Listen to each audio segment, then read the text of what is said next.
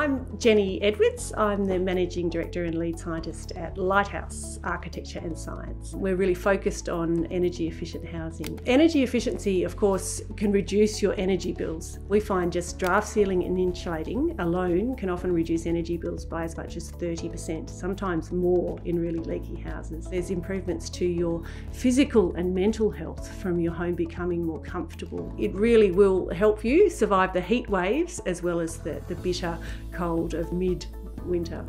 Draft sealing your home has two big benefits. It stops the heat leaking out over winter and also hot air coming in summer, but it also reduces the potential for external pollutants to come into your home, whether that's bushfire smoke or pollen during spring if you're a hay fever sufferer.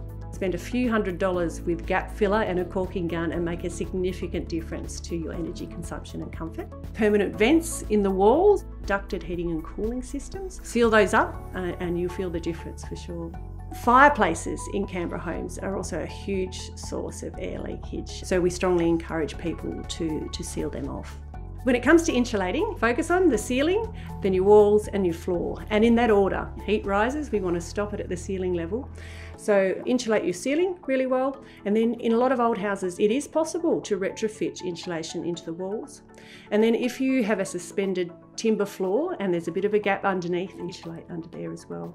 Windows, they are the weakest point in the building envelope. Most of our houses have got single glazing. A lot of people are upgrading to double glazing, and there's even the option of triple glazing. Use a timber or a UPVC frame, or there is a thermally broken aluminium option. You can use better window dressings to improve the performance of windows.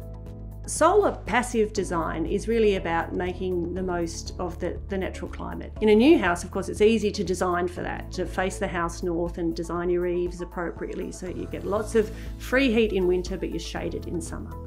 With an existing home, it's trickier, but there is still potential. So look at how the sun moves around your home and think about how you can take advantage of that free heat. If you have north-facing windows, do open up the curtains and blinds to let that sun in over winter. Energy efficiency isn't just restricted to what you can do inside. When it comes to summer, you want to shade your house from the extreme heat of the sun. You can use your garden to shade those windows, so deciduous plantings are a really cheap and lovely way to shade. Retractable awnings or even shade cloth, bulldog clipped to the gutter. Anything that stops the sun from striking the glass will reduce the heat gain through that window by about 80%. The next thing is to consider your appliances.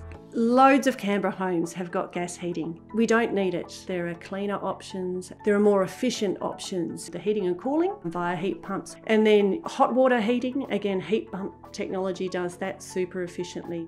When it comes to cooking appliances, switching to induction is super efficient, super responsive, better or just as good certainly as gas. We've helped get people off gas into all electric homes in existing houses and designed loads of new homes that are all electric.